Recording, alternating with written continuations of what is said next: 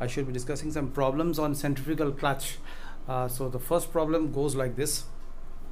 If you see, a centrifugal clutch transmits 20 kilowatt at 750 rpm, consists of 4 shoes. The clutch to be engaged at 500 rpm. The inner radius of the drum is 165 mm, while the radius to the center of gravity of shoes in engaged position is 140 mm. The coefficient of friction is 0.3. Now you require to calculate the mass of each shoe. You require to calculate the mass of each shoe. Now if you concentrate on this, how to solve the problem, basically you could see this. So this is the diagram which I have drawn. So this is actually the drum, and this is the shoe, and this is the spring force which is acting in the downward direction. And as the centrifugal force increases, it gives pressure, and when it is against the spring force, when it is more than frictional force, when we have discussed in our previous lecture, when PCF2, if you follow my previous lecture, is greater than spring force, then what happens? The drum, the friction lining comes in contact with the drum. The friction lining comes in contact with the drum, and then what happens? As this portion is connected with the inner shaft, so what happens? Power is transmitted to the outer shaft, and because it is in contact, coefficient of friction, due to coefficient of friction, that is mu to PCF2 minus PCF. This is the transmitting force which is transmitted to the drum, and as the drum is connected to the outer shaft, power is transmitted to the outer shaft from the driven shaft. Now, what are the given things over here? What are the given criteria in this problem? What are the things given in this problem? If you concentrate, what are the things given in the problem? The power is given. The power it is required to transmit 20 kilowatt is given. The N2 RPM, that is the RPM when it is in contact, that is 750 RPM. This is also given. The initial RPM, when it starts, when the time taken for the machine to the input shaft or the driven shaft to warm up, or the initial torque is or the initial to take the initial torque, that RPM is given as 500 RPM.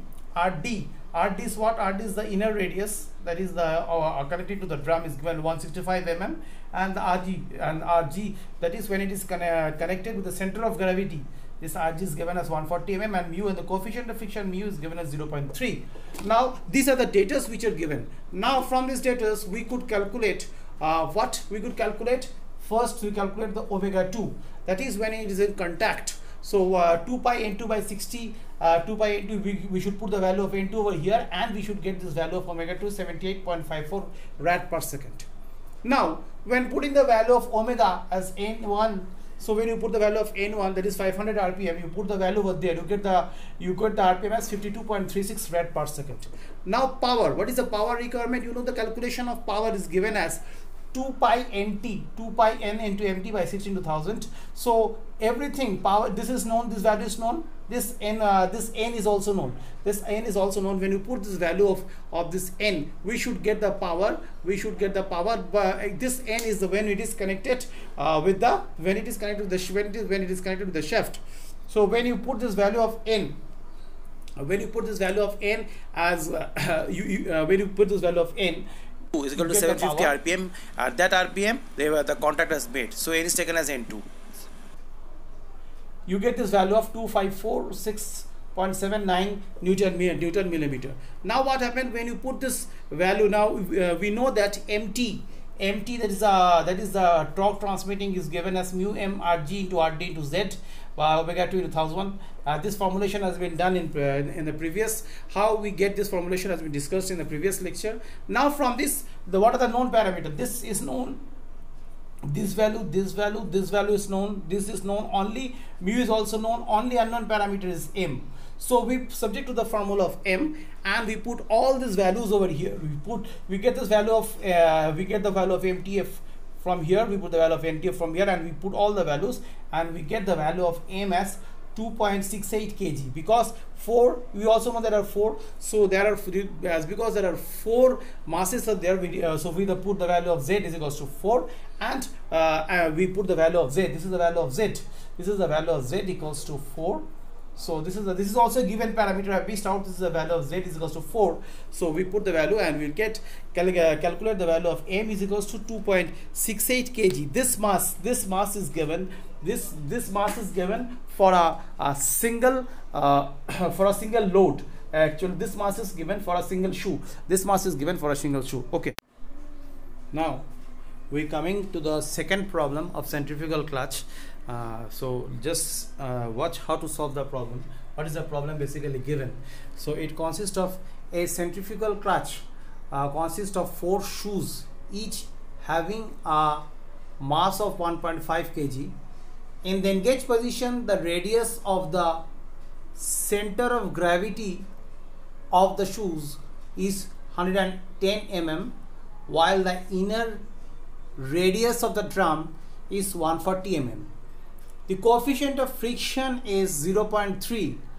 The preload in the spring is adjusted in such a way that the spring force at the beginning of engagement is 700 Newton. The running speed is 1440 rpm. Calculate number 1, speed at which engagement begins, and number 2, the power transmitted by the clutch at 1440 rpm. Now with this consideration we should start. We know our general criteria, so what is given and what is not given in the problem. So first, what is given? PS is given to us, that is the power transmitted the spring force is given as 700 Newton. The spring force is given as 700 Newton. The coefficient of friction mu is given as 0.3. Rg, that is the diameter when it is in contact of the shoe, is 110 mm, and N2, that is the RPM when it is in contact is given as 1440 RPM, that is N2. Z, the number of shoes is given as 4, and mass of number of shoes, so number of connecting shoes are given as 4. And what happened? Mass of each shoe is given as 1.5 kg. So these are the things given. So now from this we know that the spring force basically when the engine is just initially started, it's warm up. So initially the centrifugal force is not as much that it overcomes the spring force. So the spring force is equals to the initial centrifugal force, and it is given as m omega 1 square Rg into 1000. At this condition, we know that the spring force 700 is given, and the mass of the spring is given, and the Rg, the radius when it is in not in contact with, just when the inner diameter. With these values we put, and we get the value of omega 1 is equals to 6513 radian. So at this condition it is not connected. Now N1, from this we calculate the value of N1, the speed at which engagement begins. From this we should calculate the value of actually this should be the value of N2. Now we're coming to the second problem of centrifugal clutch. So just watch how to solve the problem. What is the problem basically given? So it consists of a centrifugal clutch, consists of 4 shoes, each having a mass of 1.5 kg. In the engaged position, the radius of the center of gravity of the shoes is 110 mm, while the inner radius of the drum is 140 mm. The coefficient of friction is 0.3. The preload in the spring is adjusted in such a way that the spring force at the beginning of engagement is 700 Newton. The running speed is 1440 rpm. Calculate number 1, speed at which engagement begins, and number 2, the power transmitted by the clutch at 1440 rpm. Now with this consideration we should start. We know our general criteria, so what is given and what is not given in the problem. So Now when we start with what are the things given over there, we know that the spring force is given, the coefficient of friction mu is given, Rg, that is the radius of the inner radius of the shoe when it is not in contact is given 110 mm. N2 is given as 1440 rpm. N2, that means N2 is a speed at which when the shoe is in contact with the drum. So this is when the power is transmitted, N2. At that speed it is in contact. Now Z is equal to number of shoes, which is equals to 4, and mass of each shoe is given as 1.5 kg. Now with this consideration, we start solving the problem.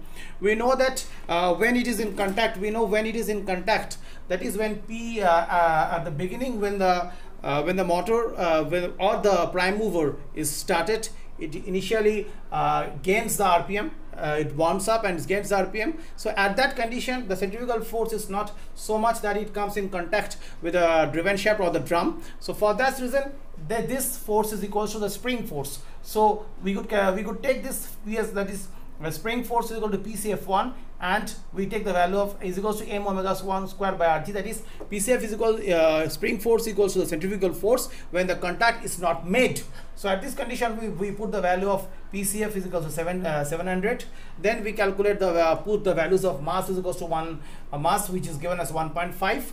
Omega 2, omega 1 is not known. We put the value of Rg, which is given as 110. That is when not in contact. At this, by putting this, we get the value of omega 1 as 65.13 rad per second. 65.13 rad per second. Now we know that omega 1 is equal to 2 pi n by 60. From this, we calculate the value of n1. So we get the value of n1 as 6 to 1.98 rpm. That is, at this rpm, it is not in contact. The clutch, that is at this rpm, the driven shaft is not connected with the driving shaft, or the shoes are not connected with the drum. So now then what is the omega? Now this is the speed at which 14,040. This is the speed at which it is in contact with the when the clutch is contact with the drum, or when the shoe is in contact with the drum and power is transmitted. So we calculate the value of omega 2. If you calculate the value of omega 2, we put the value of 2 pi n2 by 60, and we get it is at 150.80 rad per second. So at this value of omega, it is the shoe is it overcomes it. If you see that if it overcomes, if this is the shoe, it overcomes the frictional force. It overcomes the frictional force and it moves in contact with the drum, and then power is transmitted. Then the torque or the power is transmitted. Now this is the formulation we know. Mt is equals to mu m into Rg into Z into omega 2 by omega 1, where mu is equals to 0.3. We know m is given as 1.5 of each shoe. Rg is 110, and Rd is known as 140. Rd is given over here also. I haven't put Rd is also given. Rd is also given parameter. So Rd is also given over there. Rd is when in contact, it is given as 140 mm. So this is also given. So we put the value of Rd 140 mm over there. Number of shoes 4. Number of shoes we get 4. And then omega 2 and omega 1, both values are known. Now we put the values of omega 2 and omega 1, and we get the value of this torque transmitted, that is 512.784.6 Newton meter. This amount of torque is transmitted. Now from this we calculate what is the power, because the question is asked the power transmitted by the clutch at 1404 rpm. So what is the power transmitted at this when the rpm is 1440? So we put the value of, we know that power is equal to 2 by n into mt into 16,000. So from this consideration, what we do basically, we put the value.